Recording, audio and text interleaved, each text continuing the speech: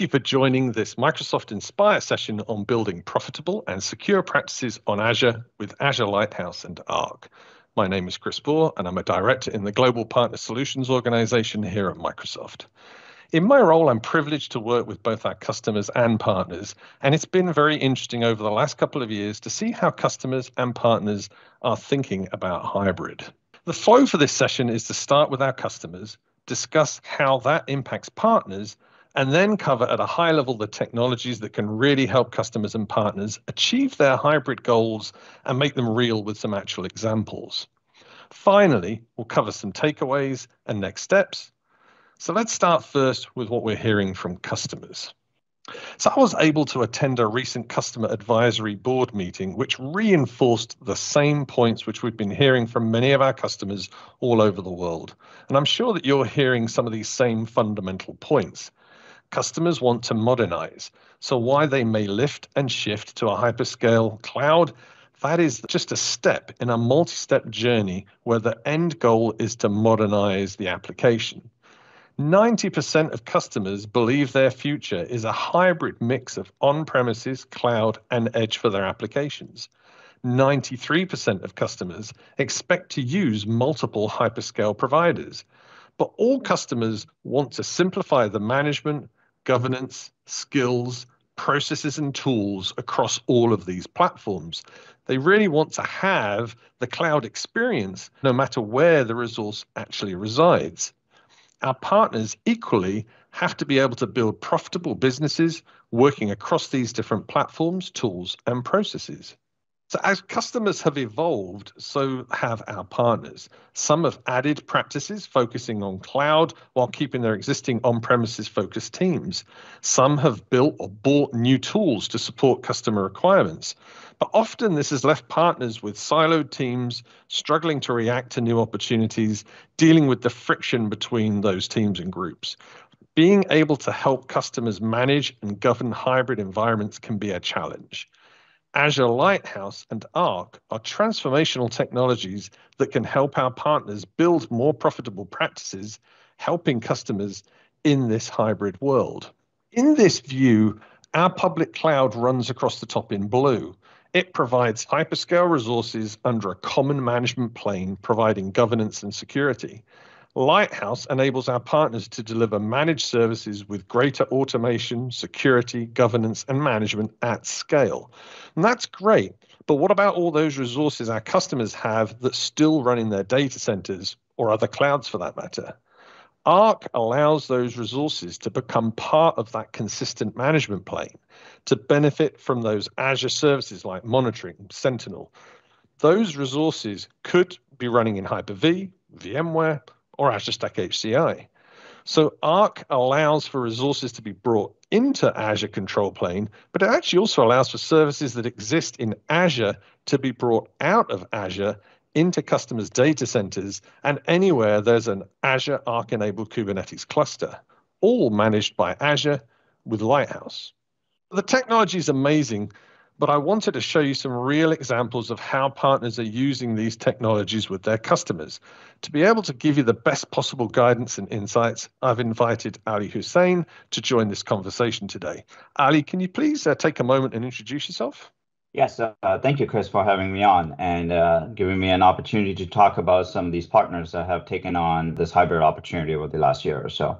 My name is Ali Hussain. I am a cloud solution architect on the Global Partner Solutions team. I have been focusing on all things Azure Arc for over the last year or so. Historically, I've concentrated on Azure infrastructure.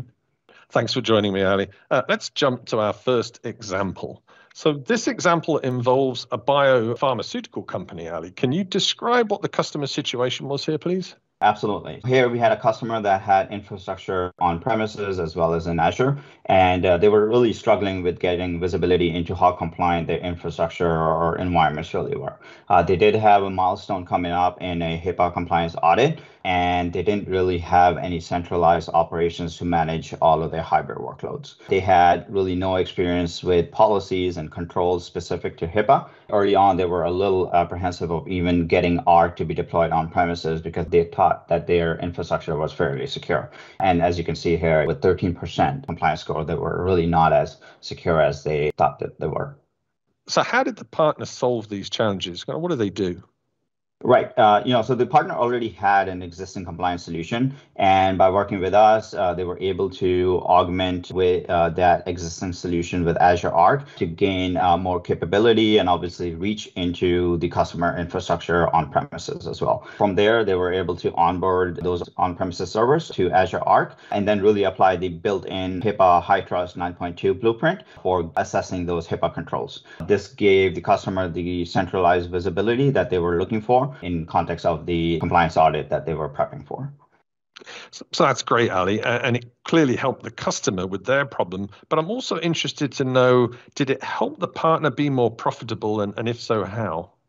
Yeah, absolutely, Chris, right? And this is exactly how, right? So Forest is obviously the professional services component of the 300 hours of SOW that the partner was able to sign for the customer and really bring in the compliance dashboard along with onboarding the Azure Arc servers, as I talked about. This opportunity would not have been possible had it not been for the Arc's ability to bring these value-add services like the compliance dashboard and Azure policies down to on-premises. The second component is the technical skilling that was really not required here, right? Because the partner already utilized the existing technical chops that they had by working with Azure ARM API, as well as Azure policies, the built-in policies, the built-in HIPAA specific policies that they were able to utilize, again, with really minimal additional investment and take on this opportunity that otherwise would not have been available, as well as the partner not be able to execute.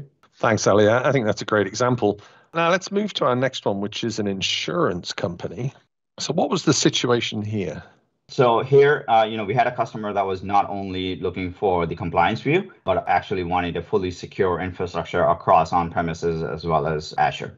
They were really looking for a high trust and PCI compliance framework since they were operating obviously within the insurance vertical. Again, here, they did not really have a centralized operations team to manage these hybrid workloads. They had very minimal knowledge of some of the SIM tools out there and were just starting to get used to some of the Azure security toolset. Got it. So I see a sort of complex situation of compliance, security, remediation. How did the partner address this? Partner did not have to reinvent the wheel, right? They already had a security solution, and all they were able to do is augment it with Azure Arc to apply the enterprise security framework, which now scoped to resources outside of Azure, right? And from there, they were able to onboard all of these services to Azure Arc. These services scoped to application servers, Kubernetes environments, and even data workloads. And from there, they were able to apply the high trust and PCI blueprint for all the resources deployed to both on-premises as well as Azure, and determine a compliance state. Once they were able to do that, they then applied the remediation on all the non-compliant workloads. And as you can see here, they had a fairly low secure score early on. And by the time we were done, they were well above 90%. No, that's excellent, Ali. Like before, can you talk to how this approach helps the partner be more profitable?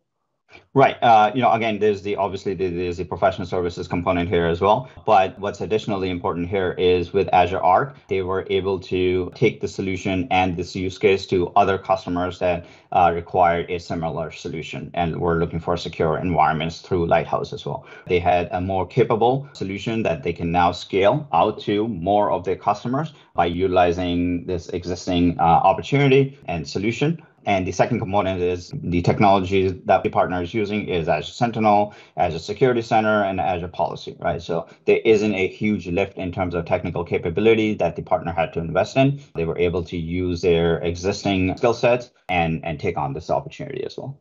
Great. Thanks, Ali. And I'm definitely seeing sort of some common threads across these.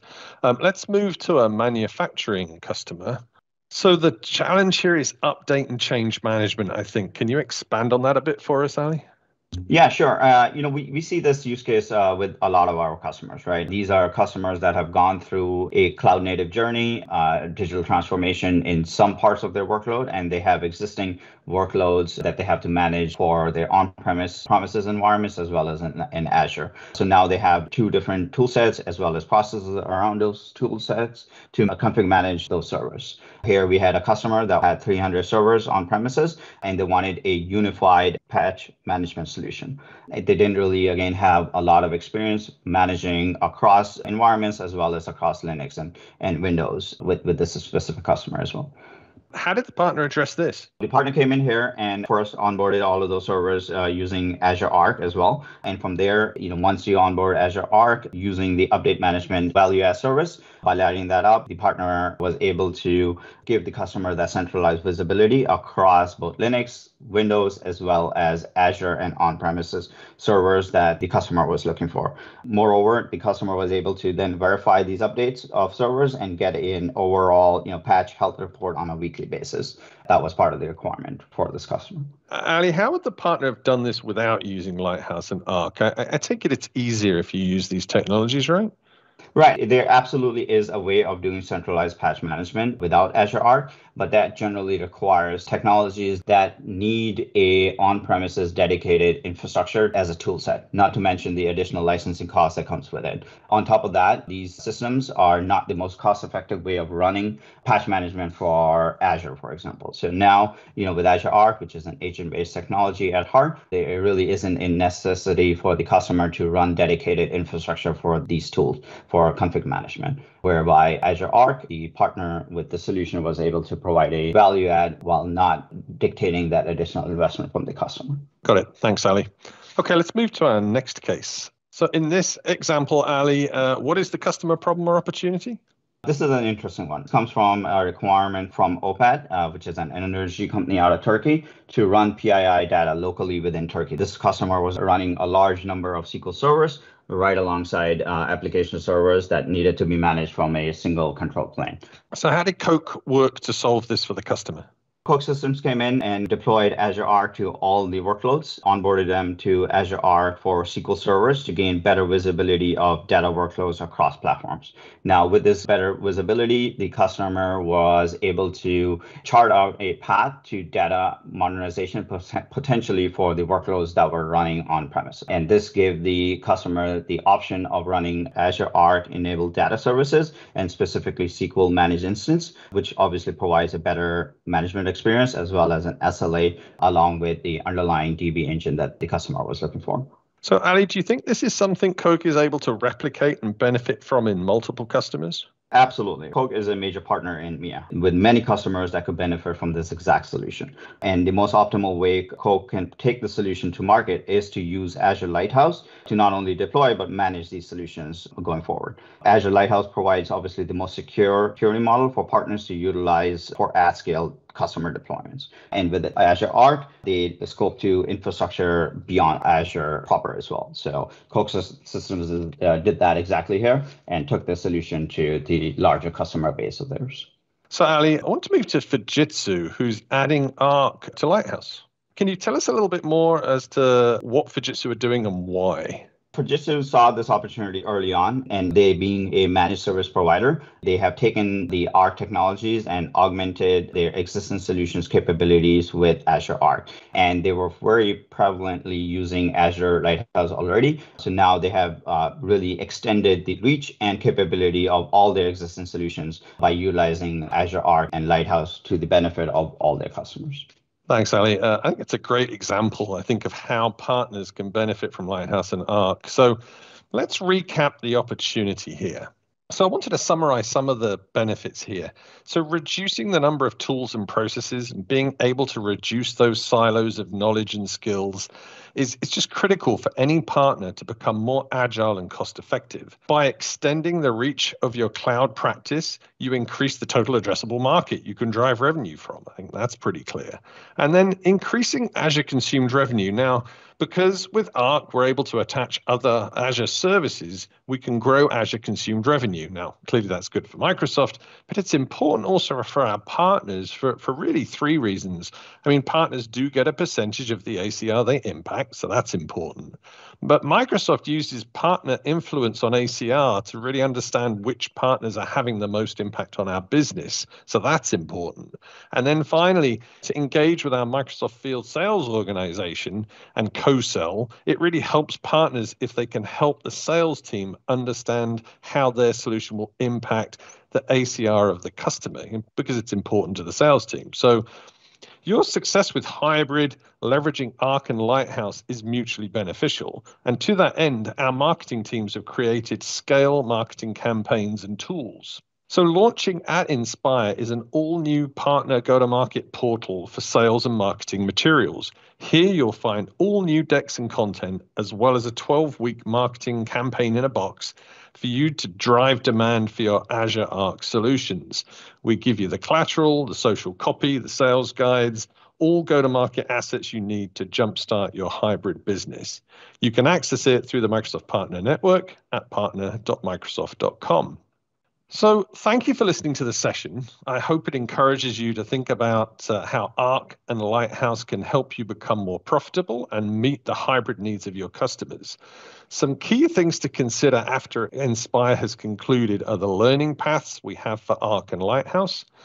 Access the sales and marketing materials I mentioned previously. And please ensure you have a solution entered and tagged correctly for hybrid in Partner Center, as this is used to get your offering in front of our customers and our sales teams. Last but not least, as you develop your experience with Arc and HCI, consider taking one or both of the new advanced specializations we've just launched. Hybrid cloud infrastructure with Microsoft Azure Stack HCI advanced specialization, and the hybrid operations and management with Microsoft Azure Arc advanced specialization. These are great ways to differentiate your organization with skills specific to Arc and HCI. So I want to thank you for listening to this session, and Ali for joining me and providing so many valuable insights to the examples we covered today. Thank you again for listening, and have a great Inspire.